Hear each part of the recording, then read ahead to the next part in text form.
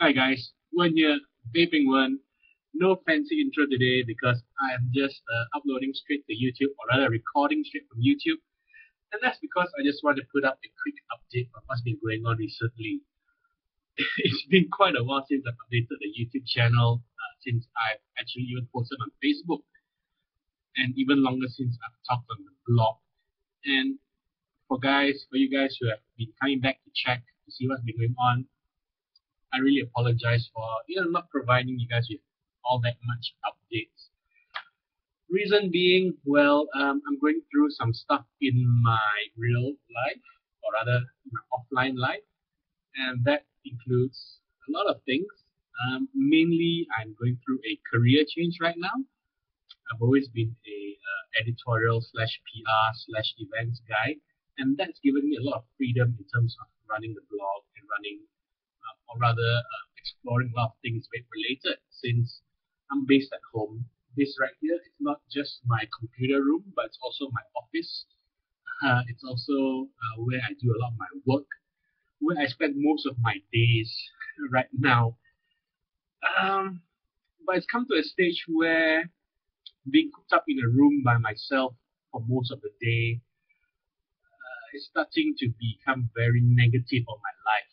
And therefore, I was looking for a change. And I'm going to have a big change soon.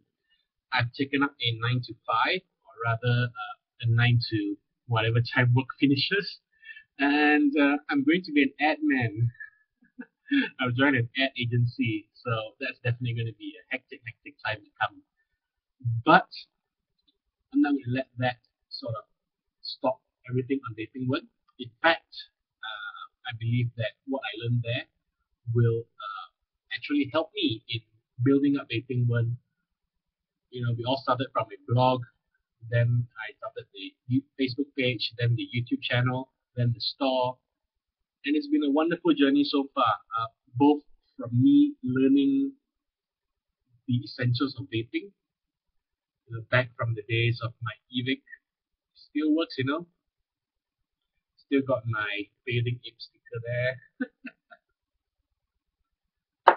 That's more than a year ago, and every step since then has just been wonderful. Especially so since I started the YouTube channel, since I started the store, I've actually managed to get in touch with a lot of you guys. Either you emailing me or me emailing you back, through all the PMs in Facebook. Thank you for taking time out of your day to just chat me up. Uh, it's been a wonderful journey so far. And although I see it slowing down a bit in terms of what I will be posting on the YouTube channel, what I'll be doing on the Facebook page, I still do believe that the journey has not ended. It's still going, and it's only going to get better. Without trying to sound too pessimistic, time is money, money is time, and my time now belongs to the company. So, yeah, still, I have my evenings to myself, hopefully.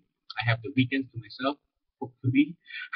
So, I'm definitely going to keep on recording reviews and videos. The blog, in fact, might do a bit better now since I will be away from the home office. I don't know if I already said this, but this isn't just the computer room where I have my toys and my computer. This is actually my home office, and I do most of my work here. So yeah, it's going to be great to get out and see the world. Maybe it's going to give me a new perspective on vaping, on myself, and on recording these sort of videos in the future. Great. Now let's talk about some of the new gear that's gone in and out of the Vaping One HQ. First thing I want to talk about is this red tube here. Red tube. If you know, you know. If you don't look it up. Basically, this red tube contains a very sort of interesting atomizer, and it comes all the way from Korea. And right now Korea is mainly known in the vaping world for the Chiyu. That's where Style of Mojo comes from. That's where the legendary Chiyu comes from. Uh, but but well, if you follow the Style of Mojo, then you know about the Chiyu. Then you also know about the iOS TV, and that is the reverse Genesis atomizer, right? And what's in this tube sort of reminds me of that, or rather is a improved version of that, and that is the Nitro. This dinky thing right here, the Nitro. I don't know how to get the camera to focus on this YouTube recording, but anyway, this is the Nitro. It is a dual coil reverse genesis atomizer. Let's see if I can take this off here. There you see, there are two wick holes there, two wick holes here, and I mean, dual coil genesis atomizers are already a pain to set up. When they are reversed, it's even more difficult because you always have to find that balance with your wick, with your stainless steel mesh wick. Too tight, and then you get dry hits. Too loose, a straw, and then you get flooding. So far, I've been getting flooding non-stop. Either that or just dry hits. I can't find a perfect sort of equilibrium there. So I haven't done a review yet.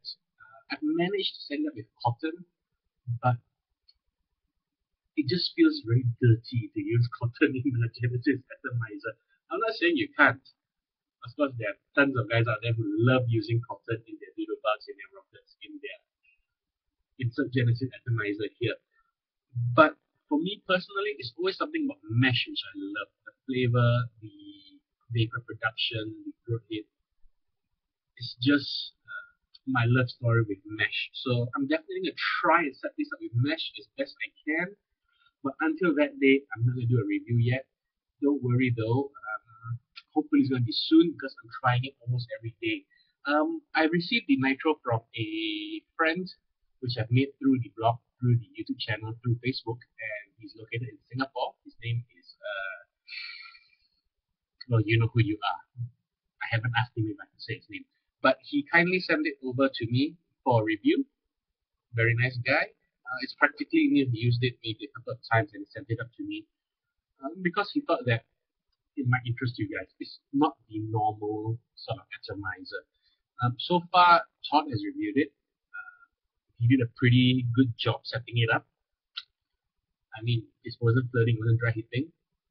So that's already miles better than what I'm able to achieve. So that review is coming soon. The other thing that I've recently been playing with a lot is this atomizer here. This is the Prometey, or rather the Prometey 2, version 2. I mean, the Prometey version 1 had that sort of tapered bottom from 22 to 20. This one is just a straight 22mm mod. It's made out of titanium, so it's as light as a feather. And if you don't already know, the Prometey sort of is a big spheroid. It has some filler material in here, and there's a coil here. And basically, the filler material coats your liquid, the coil goes up and sucks down the liquid. And you could say that it's set up in a similar way to a dripper, in the sense that, it's auto-dripping the wick itself. Now, I have that today on also something new. That is the Tapak Merah mod. There. The Tapak Merah mod is not really that new. It's been around for ages, at least a couple of years. No, at least 1 year, I'd say. And ever since I first saw it, I've always wanted to get one. Thankfully, I've managed to get one from the recent batch, and I love it. I mean, this thing is made from red copper. It tarnishes as fast and as hard as it hits. But that's the beauty of having a copper mod. You can polish it up one day, it will start tarnishing at night. Then with continual use, it starts cleaning up by itself. This thing hits bloody hard. And one thing which I have to point out is that it's not full copper in the sense that the top cap and switch aren't copper, they are actually stainless steel. And I like that a lot. If you watch my earlier videos, you know that I used to own a copper mod by the iron mod. Now that was a super mod really hard hitting, really nice support, really good quality materials. But the biggest gripe that I had about that mod was that the top cap was made of copper, the lock ring was made of copper too. And you know, copper is a very soft metal. So I always had problems where the lock ring would just get stuck. Either that or the whole bottom switch just wouldn't come off. And that's because the threading would just lock together if I tighten it too much. I also had problems with the top cap sticking to atomizers. I had the top cap of the iron mods, copper mod, stick to my K-Fan for 3 days straight. I tried everything that I could to get it off, and when I finally did, it just left that sort of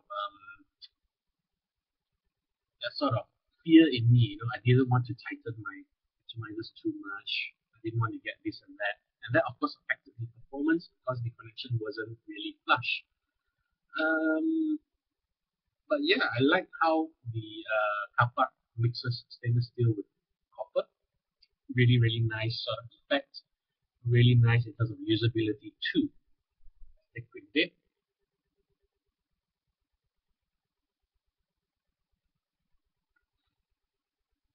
For the Prometey, I'm still trying to get the sort of perfect coiling for it. So far, I've done coils with thin wicks, coils with thick wicks. This one is thickest wick so far. I've done a figure of 8 with some 2 mm equal wool. Because of that, you know, I'm only doing 4 reps of 28, and that brings up the resistance very high, and in turn that makes it take quite a while to heat up. So I'm just trying experimenting with different coil builds. Once I got something that I really, really like, then I will do a review, give you an up close looks at it, and also my personal thoughts on it. Admittedly, you know, I've been vaping so much on the Billetbox. It's been my everyday vape. Simply because it's easy to carry. You know, you put it in the sleeve, put it in your pocket, go out, you don't need to bring anything else. You don't have to worry about it spilling or leaking. I've recently picked up a Delrin tank. I did a swap for this with a friend, Derek. Thanks for the Delrin tank. And you know, with the Delrin tank, I've been able to vape the typical tank killers or the stronger corrosive liquids, which I haven't been able to do on the standard default tank. On this one, yeah. So you know, when I was having this tank, I ran at least 20 tanks of J Tiger in there because I didn't know what else I could put in or what I should put in. Because these tanks themselves, they're not cheap, and I didn't want to break it. So yeah, with this Delrin tank, I'm really just putting it through its paces, sucking in tons of tank killers, most notably Hanuman, my favorite banana flavor. Which reminds me, I need to do an updated review of that. Hanuman tastes very different from Kato. It tastes different from what it tastes like on mesh. It tastes different from what it tastes like on silica. And that's the beautiful thing about Hanuman. It sort of has a different taste across the board. And you know, recently since I've been using the Billetbox so much, I've gained this sort of newfound appreciation for Cartomizers. Unlike a lot of people, I didn't start with Katos. I started with the BB Nova. And I think because of that, I sort of missed out on one of those beginner steps of vaping. You know, it wasn't until recently that I found out what a 510 atomizer was, what a bridgeless atomizer was, and so on and so forth. And I only found those things out because I'm looking for Katos for the Billetbox. So yeah, you know, I skipped a step there, and I'm coming to love the Kato. I actually had a long discussion with a friend, actually the brewer of Hanuman, Mr. Nazri. I had a long discussion with him the other day about Cartomizers, and it's not typically much of a conversation piece, but he himself uses a Billetbox. He uses a brass Billetbox. And you know, we were just talking about Cartomizers, how it's a really different experience from your rebuildables, your typical rebuildable atomizers, RDAs, RDAs. Because with a Cartomizer, you're pretty much ensured that you get the same bit every time you change a Carto. You get a box of 2.1 resistance. Any one of those 5 that they put in are going to be 2.1 resistance. The thing is, you might not admit that rebuildables taste different between builds, but the truth is they do. You have one core too close to the other on one build, it's going to taste completely different from, not completely different, but subtly different from another build that you do, even though it's the same resistance, even though it's the same working material. So yeah, I guess that's one of the virtues of having a Kato. Once you found that your favorite juice, and you just want to have a solid vape, a vape that you like, the Cartomizer really does do the job. Having said that, I did go and try the alternatives, and one of those alternatives is this thingy right here, part A and O, and part B. This is actually the billet bridge, and this works by attaching a BBC dual bottom coil head on this ring. You put this sleeve on top of it and you shove it into your Billetbox tank. To be very frank with you, without having to go in depth, it's not my favorite thing in the world. In terms of flavor, yes, you do get a different flavor from a Kato. Because the Katos that I'm using, they are single coil, and the BDC head, by virtue of the name, is bottom dual coil, so you know that it has two coils there. As with your RBAs, RDAs, two coils means twice the flavor. According to your airflow, it could mean twice the vapor too. Yeah, in terms of flavor, it's a different bit from the Kato. I'm just going to take a quick bit though.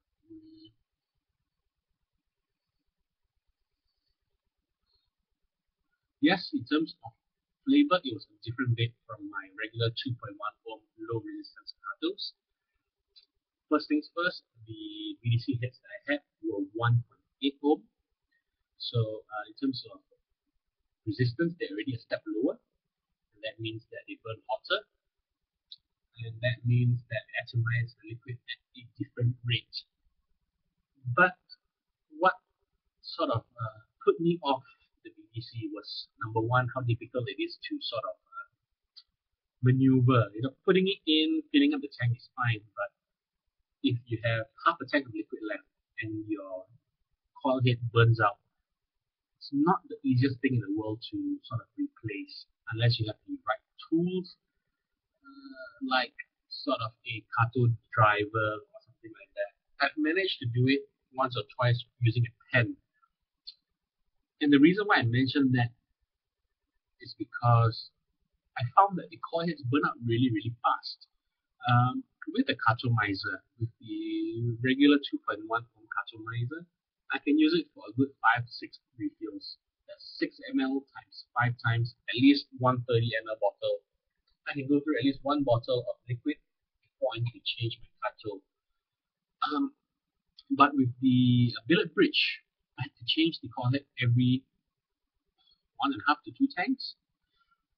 And I'm not running a particularly gunk heavy liquid either. I was running Jade Tiger for the majority of the time, as I mentioned, because I only had this tank. And it's quite shocking. I know that the BBC head is relatively cheap. It's about 7, 8, 9 ringgit per piece. But spending an additional 9 ringgit every 2 tanks, it does add up after a while. And honestly, I thought, or rather I expected, a longer lifespan for those dual coil heads. Speaking of BBC, I still have the Ciro starter kit to review. Really sorry for the long delay, Ciro. Thank you so much for sending it over. You know what? I'm going to move this to the top of my review list. And I'm using that with a BDC Cartomizer. I think this is called the Maxi. And along with something that came in the post today, and this is just a little, what do you call these? Oh man, what are these called? Are these called sliders? No, they're not sliders.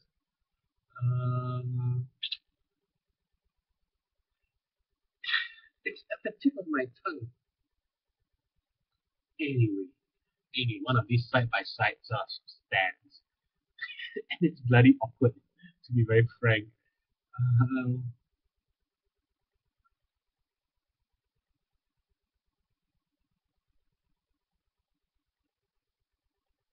it works fine though. It works fine.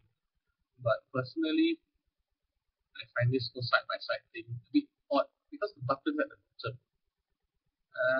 If it's at the top, we can just go. At least you have that sort of pipe feel. But since the button's at the bottom, it's not my favorite thing in the world. Then again, I got that from Slow Tech, for less than $5. So who's complaining really?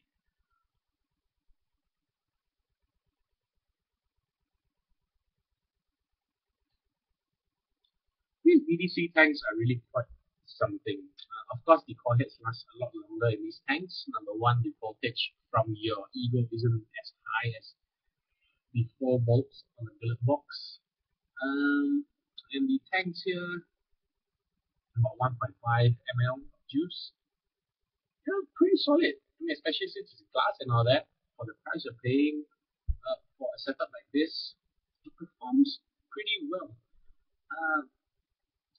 I have a couple of friends who are using egos with K-Fun minis, and I think that this Aspire Maxi is a respectable sort of counterpart. It's definitely not a replacement for K-Fun mini, but it gets the job done if, let's say, a K-Fun mini breaks down or the core pops out or you're out and you want something with a glass tank.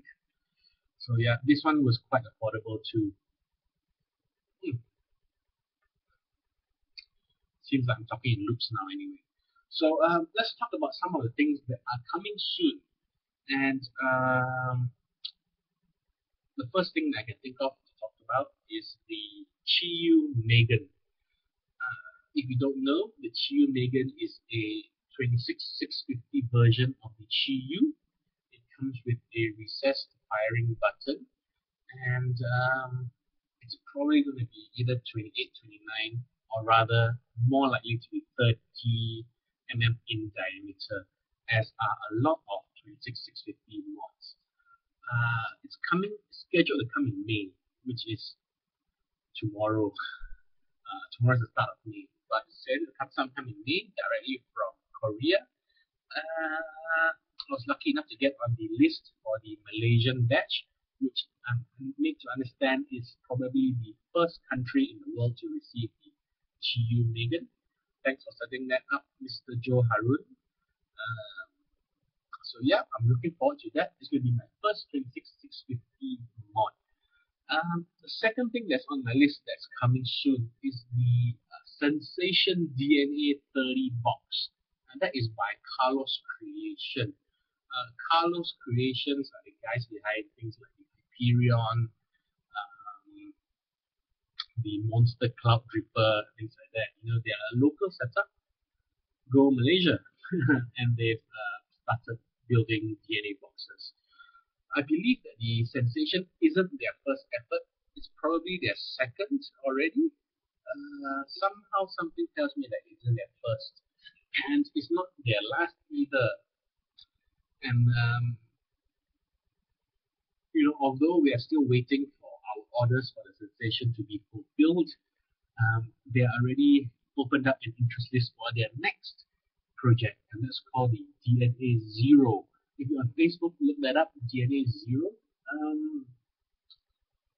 Surprise, surprise, it's another box which looks like the W box. My feelings are a bit mixed on that.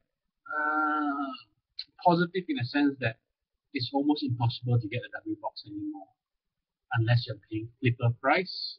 Main reason being that the recent list was considered to be the last list of the current batch of W boxes. The modder himself, Mr. Wakari, got into sort of a slinging match in dead auctions recently, citing his displeasure at flippers. But the Wakari box has been an inspiration for a lot of other mods, most notably the Champion box or Champion mod, which is also Malaysian made. And the DNA Zero looks very, very similar to that. The only difference is that it doesn't use wood panels, but rather it uses full stainless steel or full metal panels. I don't know how that will work out in terms of weight. I'm expecting it to be very heavy. I've put my name on the interest list for that, but to be frank, I'm still having second thoughts about going through that purchase. First things first, it costs a lot of money. It costs almost as much as a W box original costs at retail.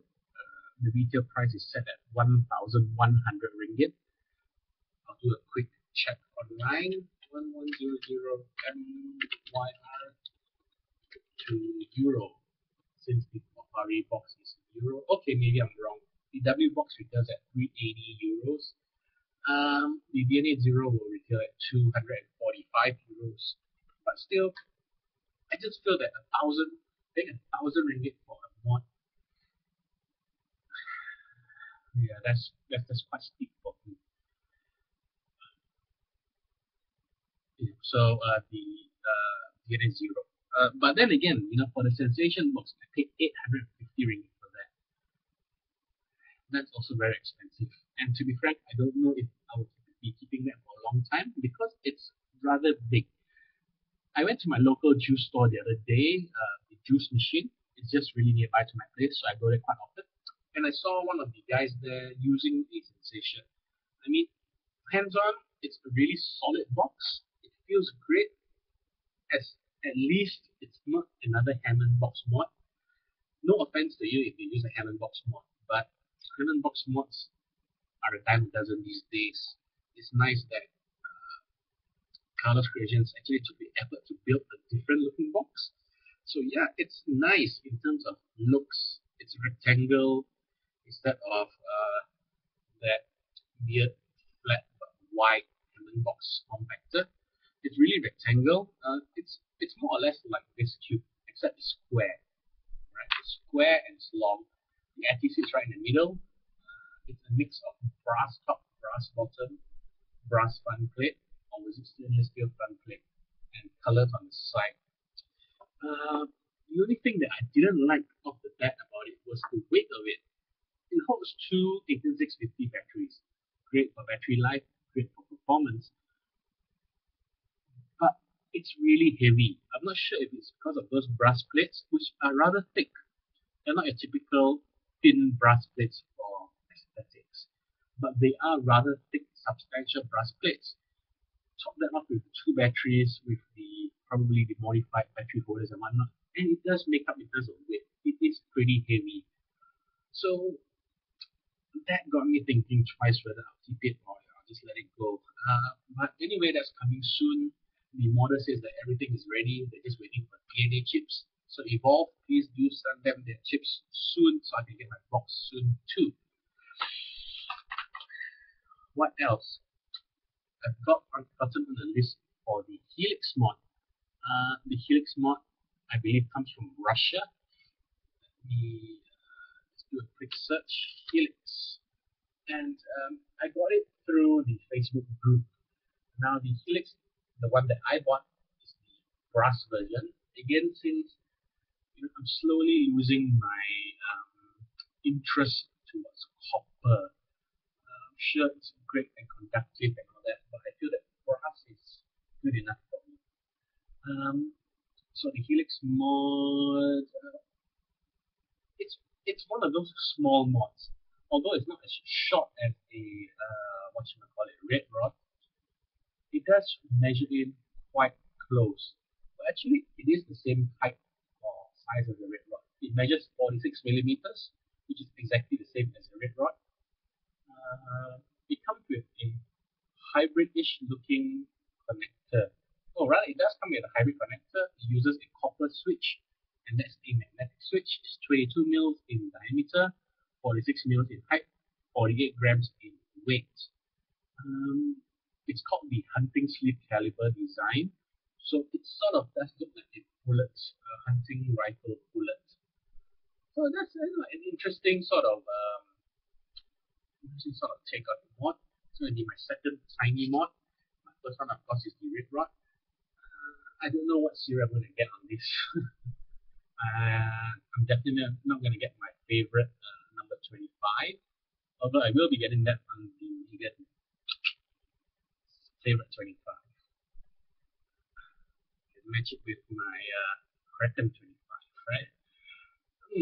So the Megan, the Sensation, the Hunting Sleeve Caliber Helix. 3 things that are coming soon to Vaping HQ. What else? In terms of news in the community, the Hana clone boxes, they're out. Already out in full force here in Malaysia. We've got sellers selling packages, Hana box with clone box with some switches, with some wires, with some battery holder. I believe it's at 120 ringgit. That's $30 without any chip. An option that you can do is buy your own DNA 30 chip, solder it in yourself. However, I would recommend that you swap out the battery holder that it comes with, because from the pictures that I see on Facebook, the battery holder that it comes with is a spring-loaded one. And from the DNA 20 group that I'm in, it's a common consensus that the spring-loaded one contributes a lot to voltage drop, causes a lot of battery misread problems on the chips. So you want to switch out one to a battery holder that doesn't use a spring. I think it's called the Keystone brand, if I'm mistaken. So yeah, if you're buying a clone Hana box kit without the chip, without it being pre-assembled, something to look out for. Do swap out the battery holder. With that, there have been some enterprising individuals who are buying clone Hana boxes in bulk, and they are also buying original evolved DNA 30 chips in bulk too. And the reason for that is to solder in the original chips into the clone boxes, and that essentially gives you a good quality clone. Actually, one of the guys on the Vaping Facebook group, has messaged me and told me that his box is coming soon, or rather, the first box from a batch of boxes that he's making is coming soon, and he'll be passing me one soon to test myself. Now, I'm in two minds about this thing. I'm really in two minds about this thing. I know that my stance on clones is quite simple. As long as it's done with good quality materials, then I'm pretty fine with it. Then again, the Hana clone box is just a box. How different is it from the ton of Hammond boxes that are out there? They're different because it affects the retail or resale value of the original Hana. That's one thing. And that's something that I don't really like. But then again, the way that they're selling these boxes are really just like the way they sell Hammond boxes. They're selling the boxes by themselves. For someone who's starting up modding, it's a much easier and more aesthetically pleasing option than buying a Hammond Junction box. You have to drill it yourself, you have to paint it yourself, you have to squeeze everything into the form factor. You have a Hana clone box, it's all laid out for you there, the holes all drilled out, you have a nice recessed by about $500,000 atomizer area. Why not? Maybe you could do it without the logo there. But still, a clone is a clone is a clone. Whatever your stance is on clones, that's your stance. Speaking of the Hana clone, fully assembled boxes have already appeared on Fastech. And these boxes use China-made DNA 30 clone chips. So watch out for that. They are not evolved chips. So they are clone chips in the clone box. To be frank, I think that they might perform pretty okay. Because China can clone anything. They can clone cars, they can clone phones, they can clone laptops. So cloning a DNA 30 chip is pretty much child's play for these guys. I mean, they make iPhones in China, they make microprocessor in China. How difficult could it be? The only thing that I will be weary of is blasting it at 30 watts all day, every day. And this is more of a quality issue. Although they might perform admirably, they might not be made of similar quality capacitors and circuit boards and whatnot. So they could burn up quickly. Again, they are really going to be mass produced, so that they're going to be manufacturing faults. As you and I know, the cloners in China, QC isn't really one of their KPI. So, I was tempted to pick one up, but at $60, it seems quite steep to me. I mean, for $60 or $70, I got a red rod. So why would I bother to spend that much money on a clone product? I don't know. So the Hana clone, that's out. What else is out? I don't have the luxury of editing this video, so I'm just gonna stop it right here. I don't want to hover too much. Anyway, I hope this video isn't too long-winded. I know it's much longer than what I usually do. There are more pauses and gaps than what I usually have. Again, this is recorded live per se on YouTube straight away. Let's see how that goes. If it goes well, then maybe I'll just do it this way. I can get videos out much easier. But anyway, I'm going to leave you with a vape. It's only Wednesday tomorrow, but don't fret because Thursday is Labor Day. If you have Friday off, then there's a long weekend ahead for you. I will be uploading another video tomorrow, and that is the review of the Lotus clone. The Lotus clone mod, which I actually recorded last Wednesday. So if the way that I talk doesn't really fit in this point of time, then please do know that I recorded it last week. I thought that I'll upload it this week. I forgot that it's Labor Day on Thursday. So some of the complaints I have in the video might not really make up according to real life time. Anyway, I've talked way too much. The timer is now at 37:40. That's 36 minutes too long. So I'm going to leave you with a vape. I pulled up my Evercool from the bottom of the stack, put on my Kraken. Anyway, I'm going to take a quick vape and end this video right here, right now.